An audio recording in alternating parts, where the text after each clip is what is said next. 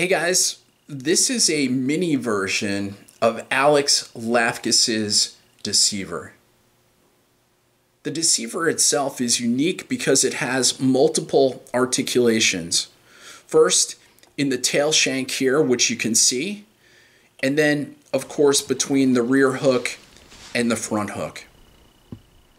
I had this out on the water yesterday and absolutely crushed the brown trout. The cool thing is, in the water, it comes alive, all these articulations moving together, it looks absolutely insane. The materials themselves are pretty basic. I've got hen capes, basically in white and then in a grizzly. I've got some Palmer chenille in here in medium, in gray. I've got some UV peacock. I've got a little bit of deer hair, and then up front, I've got a brush. And that brush, between that brush and that rear tail, it's really what makes everything kick and look insane in the water. So, without further ado, let's get tying.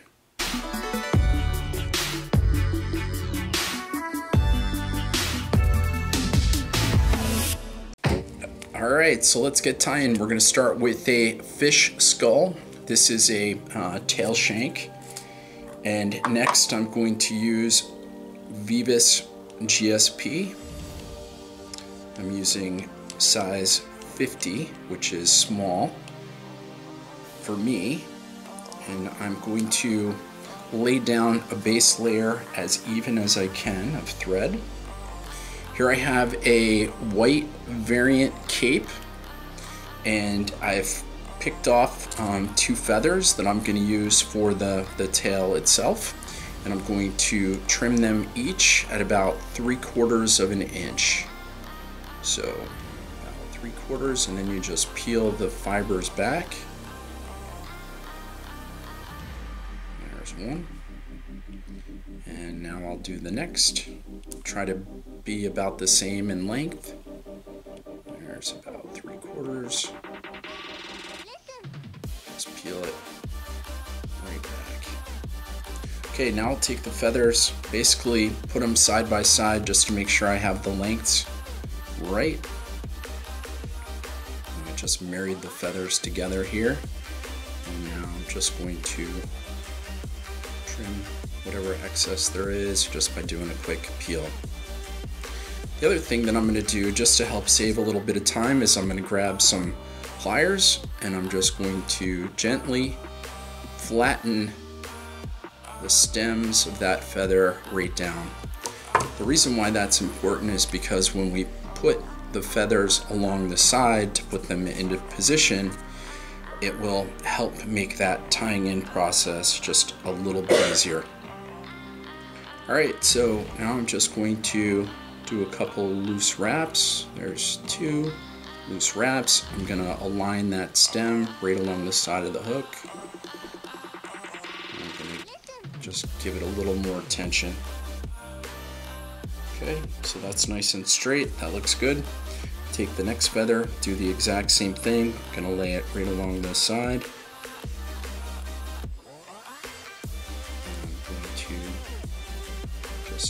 Gently put some pressure on there, making sure those feathers are married, they look good. Okay, so we got the feathers in position. Gonna trim that excess off. And next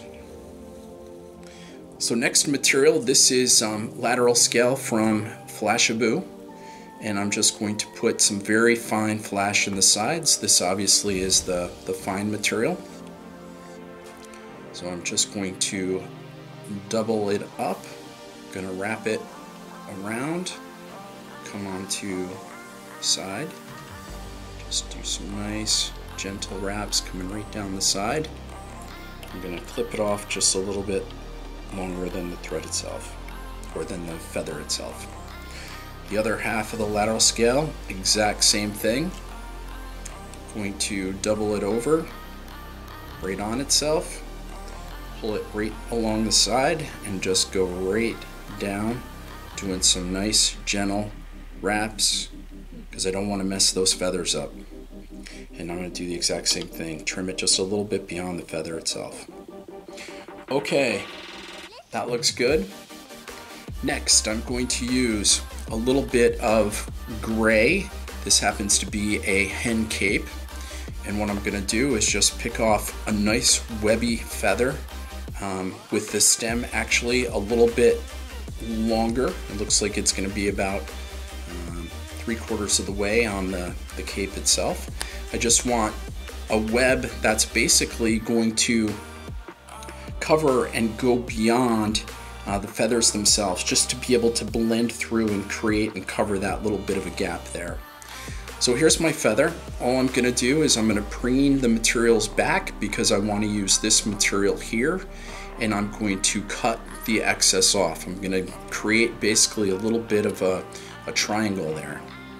Now I'm going to tie that triangle in. I'm going to tie it in directly on top, and there it is. And I'm going to grab my hackle pliers. These are just some electrical clamps that you can get at Radio Shack, and now I'm just going to gently wrap that feather forward. And I licked my fingers, I'm pulling the feathers forward, and I'm being very careful not to wrap over the stem itself, and I'm trying to make sure that the feathers themselves actually angle backwards. I am putting the wraps fairly close together, just trying to again get as much of that material in and hanging back as possible. Alright, and that one I'm actually going over top the last, and now I'm just going to come behind the material. There's once, twice, and now come in front. I'm going to clip that stem, being careful not to clip off any of the additional feathers. And now I'm just going to do a whip finish. Now the thing on these shanks that you got to pay attention to is there is sometimes a little bit of a gap in the front there, and you just have to be careful not to get caught in there. And I'm just going to do 2 wraps and tie it off.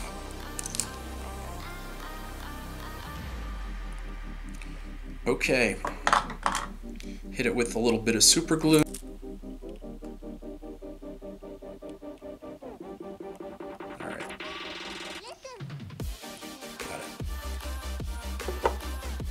Okay, so now we're going to do the rear articulation. What I've got here is just a little bit of my Orvis. This is Orvis Super Strong. This is 25 pounds. And I've cut off about a 2-inch section, which you can see right here. I'm just going to go through before removing the shank out of the vise and just pull to create a little bit of a kink in it, so that it has a seating spot. Okay, looks good. So let's start with the rear hook. I'm going to start with a B10S size number 10. And I'm continuing with my Vivus 50 because this number 10 is small.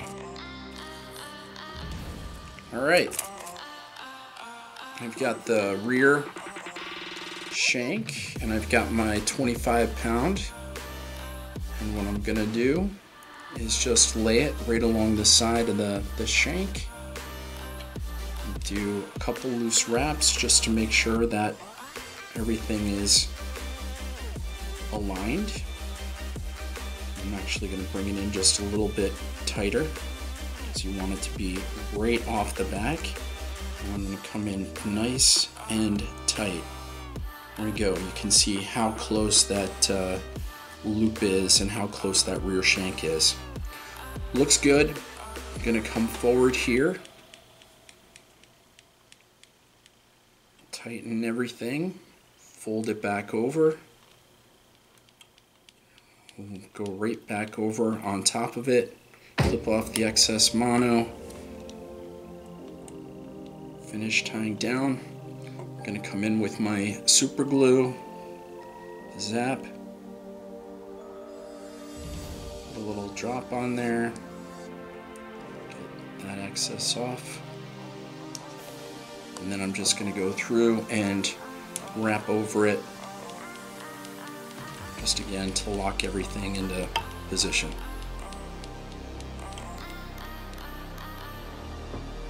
And I've got just a little tissue here used to get whatever remains. Okay, so that looks good. Now to help with the articulation, I'm just going to grab a little ice dub pearl.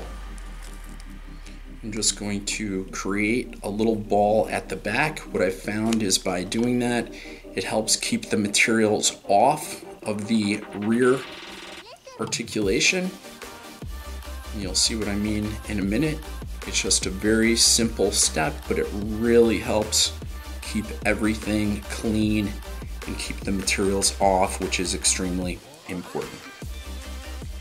All right, so I've got another hen hackle. This happens to be grizzly.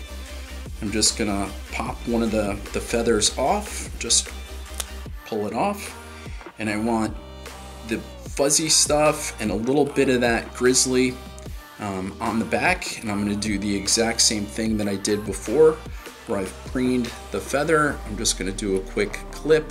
I've got the little mini triangle there, and now I'm just going to tie it in.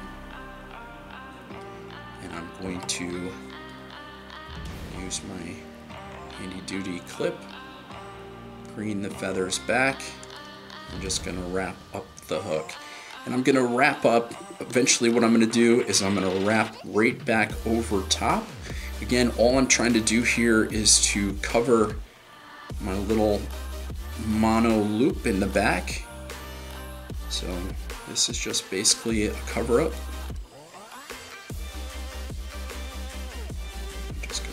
Top once, twice. I'm going to go in front of it twice, cinch it down, clip this off. Looks good. Now I'm going to wrap right back, and as you can see, what that little dubbing ball does is it keeps the feathers nice and splayed out, yet you still get that coverage, which looks really, really nice. Okay, next I'm going to use a little bit of medium Palmer chenille. This is in the color gray. And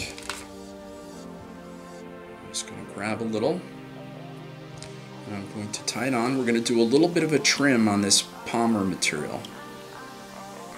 You can see the front part here, I already did a little bit of trim work, and on the back, because I had tied another fly with this, so I'm going to do the exact same thing. I'm just going to come in, you can see I've got about half the material, and I'm just going to cut it right off. Because if you use the full length of even this medium material, it's just way too much. It just overpowers the fly. Alright, so I'm going to go forward. Just gonna tie this off real quick, just do a single half hitch, and I'm gonna use the rotary feature of the vise. So I'm just gonna put the thread in position there and just walk up. Now that material started to go wonky on me, so I'm just gonna reverse and go the other way. What you'll find is with this Palmer material, sometimes it wants to go one way, sometimes it wants to go the other. You can see here, now it's behaving. I'm not fighting the material at all. And I'm leaving a little bit of a gap as I walk up, just making sure that there's going to be translucency. You do not want to stack the material right on top of it. What'll happen is it'll just become this giant glob of flash, and it'll just look really, really crappy. You always want to have some translucency with your fly so that the light can show through, just like a true minnow itself.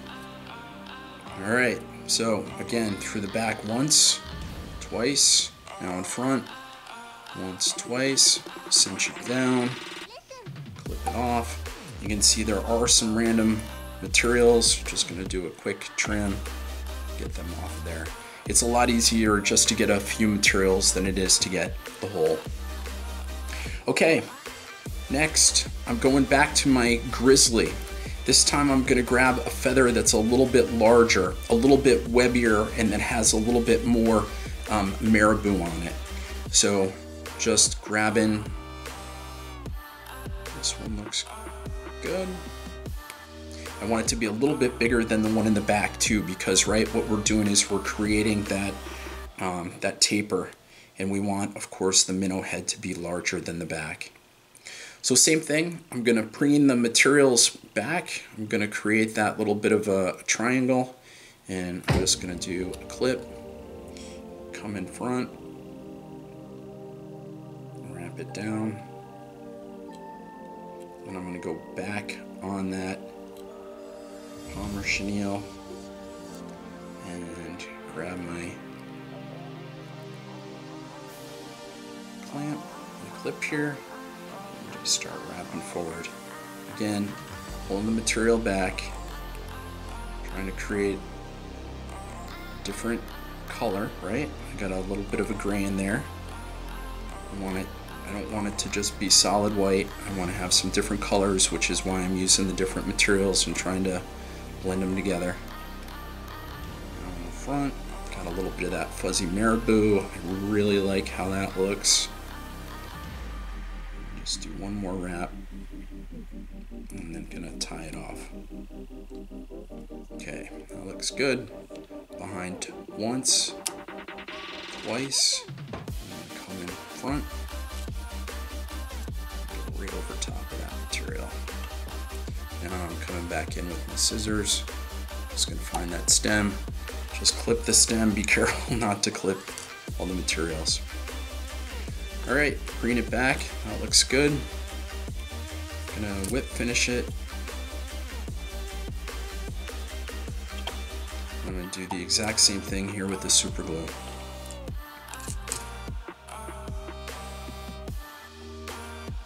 So, I'm gonna grab my bodkin. Just gonna put a little bit of super glue on that bodkin. Again, I'm always nervous with this zap that it's just gonna cover everything. And that's the last thing I want. I just put a little bit on a piece of plastic here, put it on my bodkin, and just laying it right down. Okay, that's good. Next, I'm just gonna grab my Velcro and just come through, pull the materials forward. That just helps to get the materials that were stuck out. And you can see we're starting to create that taper that makes it look like a little minnow.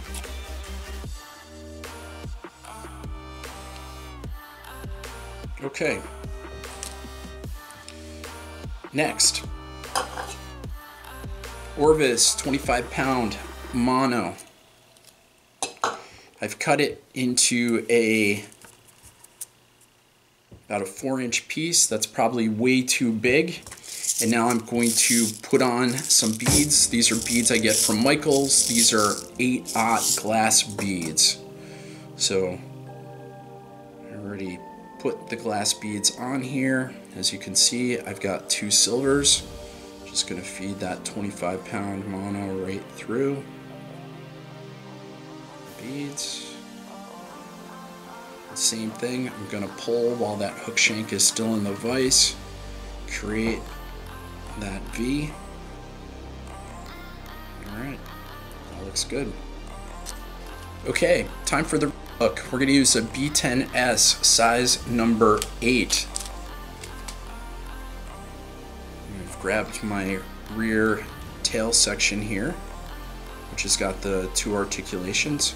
Just lining up the mono and the beads. Should probably put the base layer of thread down first. There we go. lay it right along the side of the shank. Looks good. Now I'm just going to pull it tight, but I want to maintain about 3/4 of an inch of gap between the two hooks. If I don't do that, I'm at risk of fish not being able to hook themselves, and especially with these smaller hooks, you really want to make sure that you maintain that gap.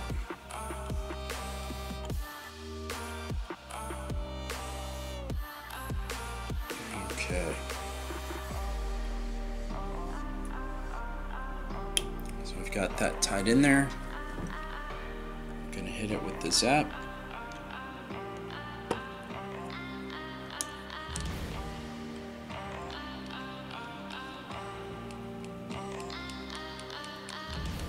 And just tying over it. I'm gonna grab my hair clip just to keep that out of the way. And I'm gonna do the exact same thing on this back part of the shank. I'm gonna use the ice dub in pearl, and I'm gonna create that little bit of ball just to keep all the materials, when I put it on there, from collapsing on the articulation, which I found is really important and really makes a difference.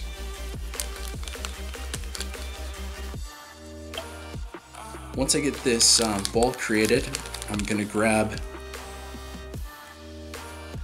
a little more off of that grizzly cape, and I'm going to use a larger piece of grizzly basically to go back over top of everything to be able to cover up that articulation in the back. Okay, so we got the ice dub there. I've got my grizzly cape again. I'm just going to grab one of the largest feathers that's on this cape. Again, I want it to be able to cover that shank. So I've got a nice feather here picked out, nice and long and webby. And now I'm going to just go back because I want those longer fibers. Same exact thing, I'm going to create that triangle. And I'm going to tie it in. Same process, I'm going to wrap it. Bring the feathers back. Wrap. I'm going to wrap each progressively forward. Again, trying to keep those feathers going in the same direction. So they go back. And eventually what I'm going to do, just like I did on the other parts, is I'm going to cover it up. So I'm going to tie right over top of everything. Okay, so I'm going to tie it off, 2 in the front, or 2 in the back, and now 2 in the front. Be careful to trim, not to cut any of your materials off. Green everything back, and I'm just going to basically walk back right to that dubbing ball.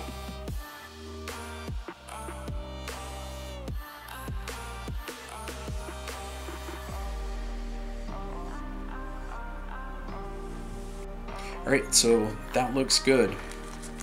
Next, back to my gray Palmer chenille. So I have the piece that's still out. I'm going to tie it in.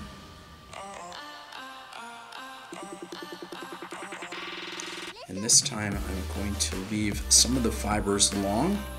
So you can see this time it doesn't want me to go under, it looks like it wants me to go over top. I can't explain how that works, but that's what happens.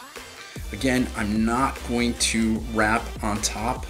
I'm going to leave a space in between, and you can see now I've progressed from that shorter material into the longer, which I'm going to keep, because again, I'm at the head and I want the head to be a little bit bulkier, to have a little bit more water resistance than the back. Okay, I'm gonna tie it off right here, leaving myself about 2 eye lengths in the front.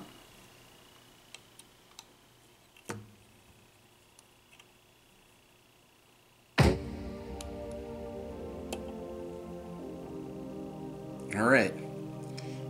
Next, I'm going to use a little bit of bucktail. So this is obviously white, and what I'm going to do is tie it so that it extends over the top. I want it to go basically to here and here, again helping to create a profile and helping to cover that gap again. So what I'm going to do is I'm going to take some feathers from about, or some hair from about midsection. I'm just going to take about a matchstick's worth. So I'm going to clip that off. And I can always reduce the amount. That just happens to be the amount that I'm starting with. And I'll eyeball it and I'll look at it. I'm going to take about a quarter of that away, or about half of that away, and just take a look. That looks a little light. I'm just going to go back and put some more on. It's always easy to take materials off right before you tie it on. And what I'm trying to do, one, I want to maintain translucency, as you hear me say time and time again.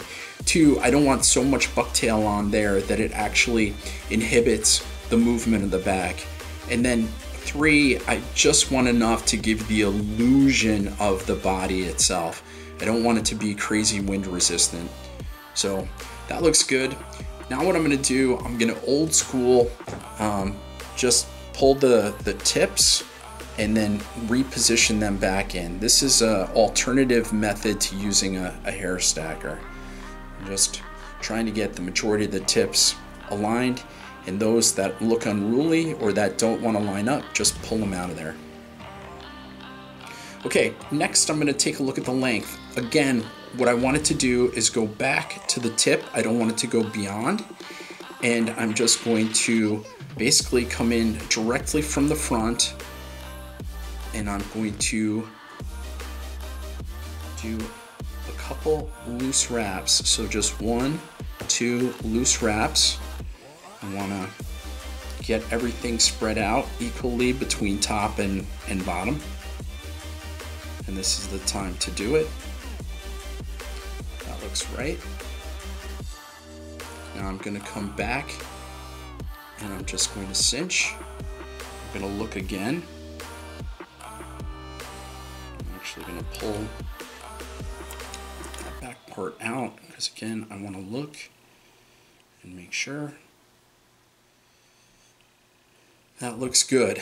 Alright, so now I'm going to cinch it down and I'm going to clip that excess material off. Okay. Just make sure it doesn't get in the way of the eye. And if it looks like it's going to get in the way of the eye, just take out your handy dandy razor blade and just cut it off. Alright, done. Okay, next material, UV peacock. And I just want enough, I want to create the illusion of that green back. So, just gonna grab maybe 10 different pieces. I know at the end I'm not going to use all of them. I'm going to just have the tips themselves. I'm going to eliminate those fat. I don't like the way they look. Get rid of some of those extras, the shorties. And looks like I have maybe 5 or 6 in total now. And that one is long. I'm just going to put it back in. Now, as far as the distance, I want, again, it to come right to the head. So just to the tip itself. So I'm not obviously putting in a lot of material. And with peacock curl, you have to do 2 loose wraps and then move forward and progressively get tighter. Otherwise, what's going to happen is your peacock curl is just going to stand straight up and it'll look absolutely crappy. So always start loose and then tighten.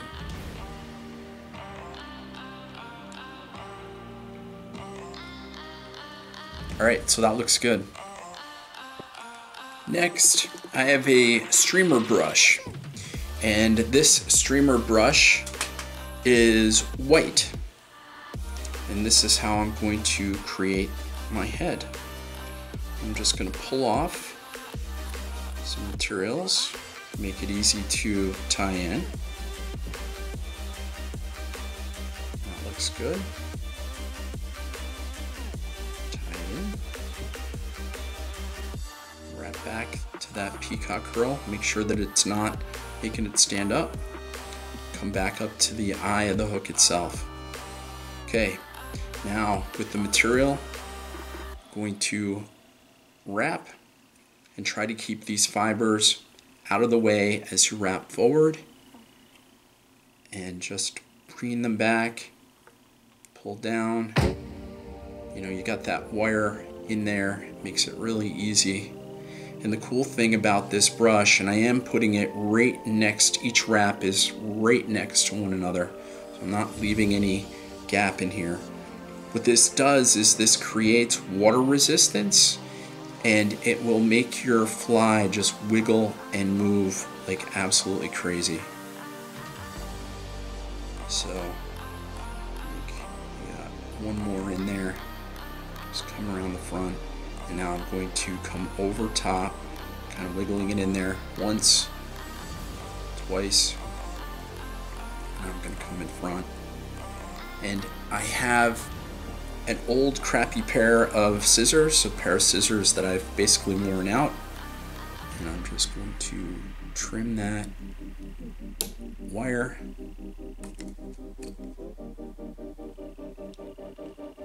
Come back in. Wraps.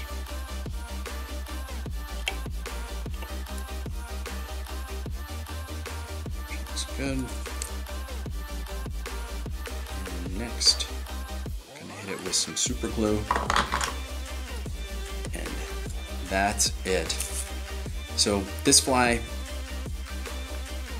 I use as a top dropper sometimes, and it works fantastic. I've also used it as my primary fly, and it also works great. Just a really, really cool, simple variation for those of us that love to fish small flies. So that's it. Hope it helped you out.